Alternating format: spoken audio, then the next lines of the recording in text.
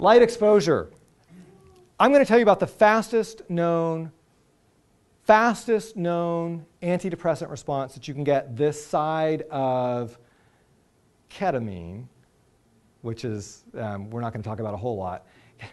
Anybody, how many of you saw the news last year about ketamine, which is a street drug that when they injected intravenously to a point where they basically had surgical anesthesia with depressed individuals, they could get, for some of them, an antidepressant response within 24 hours?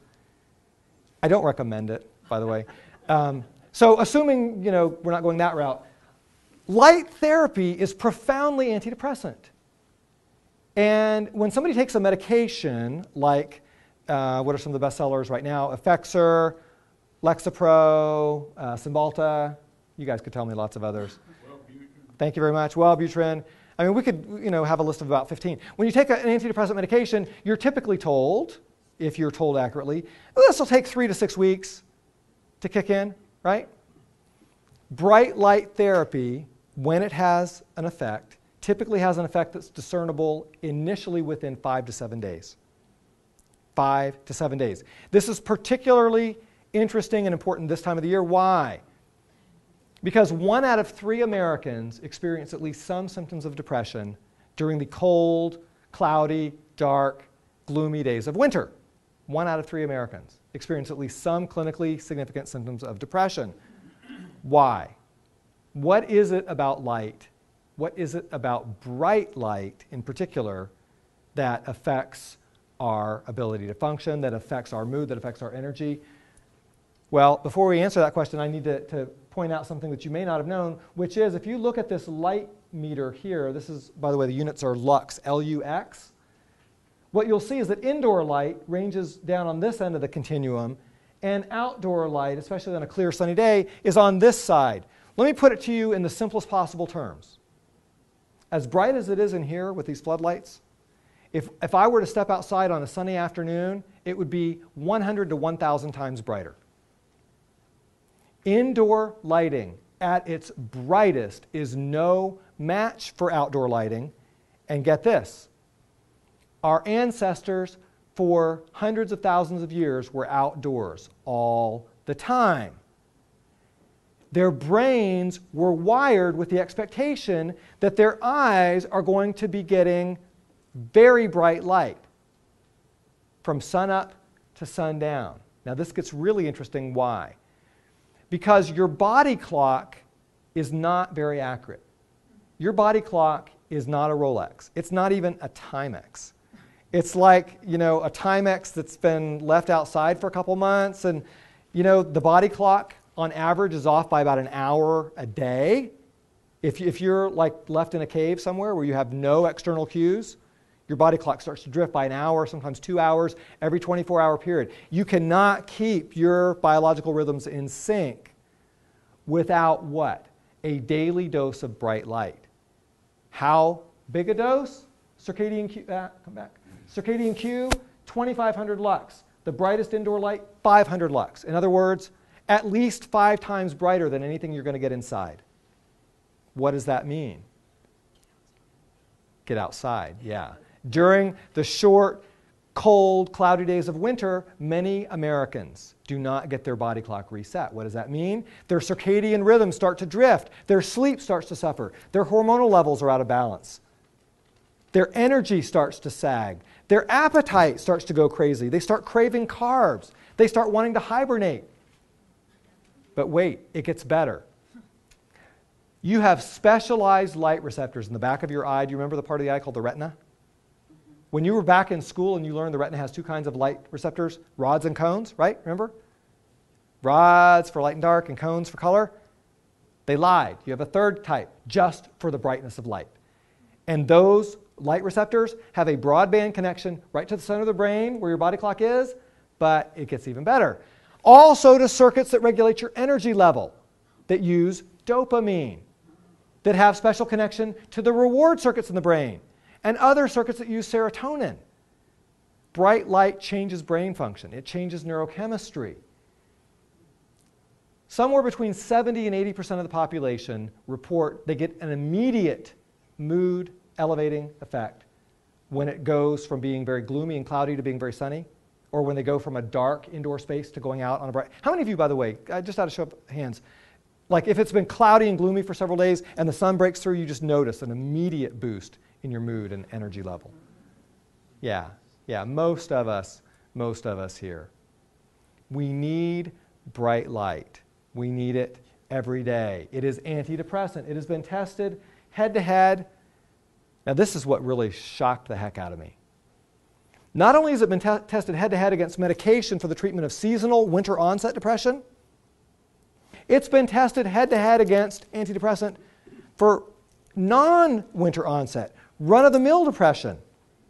And it works. And it works. It's antidepressant. What kind of dose does it take? 30 minutes of bright light for most of us in the morning. For most of us within 1 hour of waking up. How bright is bright? 10,000 lux. That means outside on at least a partly sunny day, in other words, maybe cloudy, but you can see clear sky, or an artificial light box. You can now buy an artificial light box like this for less than $100.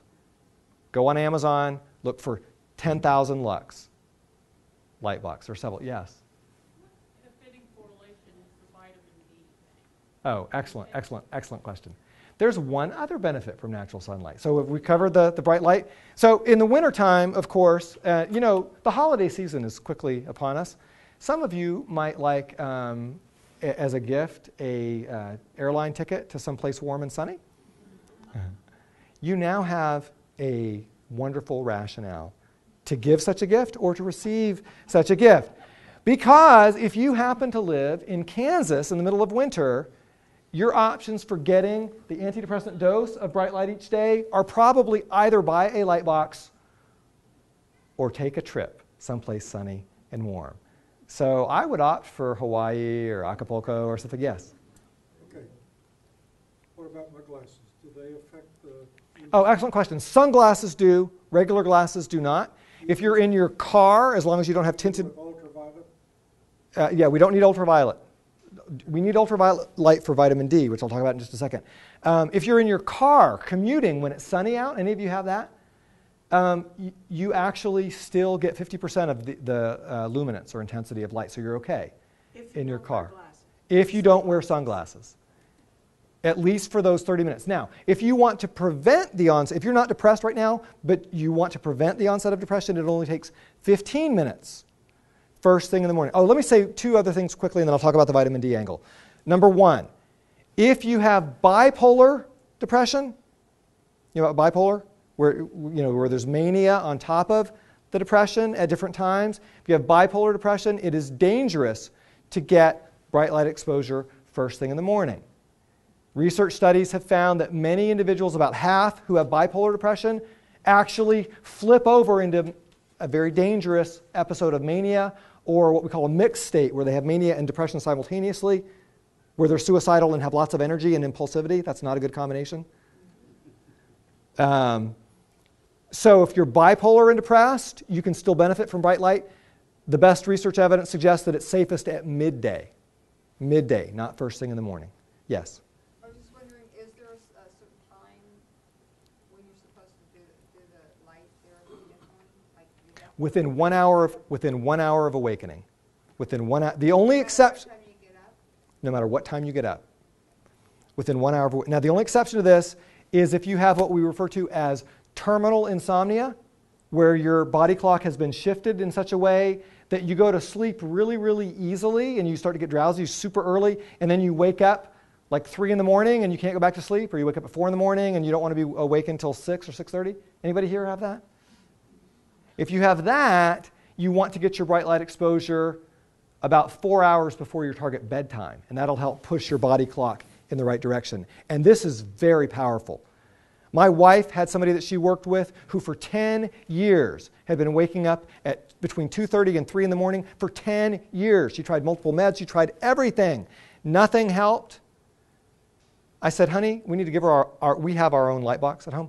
Let's give her our light box. We're not using it right now. And I sent her with just handwritten instructions. And a month later, she calls and she's like, this is a miracle. It's changed my freaking life. I just slept until 7 a.m. for the first time, and like, it's powerful. It's powerful, powerful stuff. Now, vitamin D is another benefit we get from being outside. Remember, we're designed to be outside all the time. What is vitamin D? It's not a vitamin, it's a hormone, right? Why do I call it a hormone? Vitamins are nutrients that you have to get from your diet. Hormones are things your body can make. Your body can make all the vitamin D it needs. It just needs a little assist from the sun. Ultraviolet rays hitting your skin. You know what the building block is? You know what vitamin D is made out of? Cholesterol.